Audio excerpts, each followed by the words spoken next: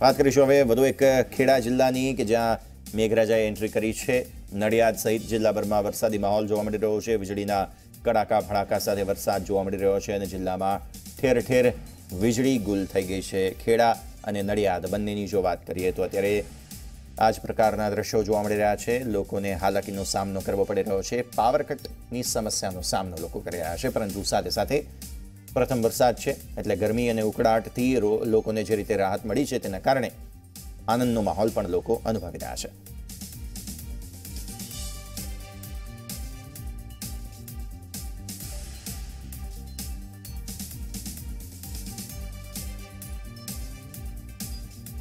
યોગિંદરજી phone line પર આપણી સાથે જોડાયા છે। યોગિંદર, કયા પ્રકારના દ્રશ્યો ખેડામાં લોકોને કયા પ્રકારની હાલાકીનો અને આનંદનો સામનો કરવો પડી રહ્યો છે? જી, વહેલી સવારથી જ જે રીતે ખેડા જિલ્લામાં વરસાદ શરૂ થયો છે તેના કારણે સમગ્ર જિલ્લામાં આહલાદક વાતાવરણ છવાઈ ગયું છે। નડિયાદ, ડાકોર, કઠલાલ, કપડવંજ સહિતના વિસ્તારોમાં સવારથી જ વરસાદ ચાલુ છે। જો કે નડિયાદમાં વરસાદની ખાસી એવી અસર જોવા મળી રહી છે। નડિયાદના જે નીચાણવાળા વિસ્તારો છે, રબારીવાસ છે, પીજ ગરનાળું છે, વૈશાલી રોડ ગરનાળું છે, માઈ માતા મંદિરનું ગરનાળું છે, આ તમામ ગરનાળાઓમાં અત્યારે પાણી ભરાઈ ગયા છે। પરિણામે નગરપાલિકા દ્વારા જેટ મશીનો મૂકીને આ પાણીને કાઢવા માટેની પ્રક્રિયા અત્યારે હાથ ધરાઈ છે।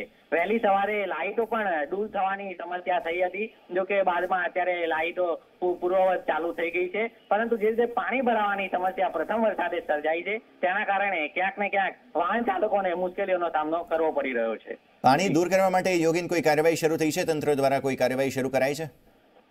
જે ગરનાળાઓમાં પાણી ભરાયા છે તે ગરનાળાઓમાં પાણી ખાલી કરવા માટે જે જનરેટર મશીન કામે લગાવાયા છે તેનાથી મોટર ચાલુ કરીને અત્યારે પાણીનો નિકાલ કરવાની કામગીરી નગરપાલિકા દ્વારા હાથ ધરાઈ છે। બિલકુલ યોગીન, આપનો આભાર। તો ખેડા નડિયાદ બંનેની આપણે વાત કરી કે જ્યાં પાણી પણ ભરાઈ ગયાના દ્રશ્યો ફિલહાલ અમે આપને બતાવી રહ્યા છીએ। પ્રથમ વરસાદ છે હજુ તો, અને આ જ વરસાદમાં જો આવા પ્રકારના દ્રશ્યો હોય તો પછી આગળ કેવા દ્રશ્યો જોવા મળશે તે તો ખરેખર નવાઈ નહીં।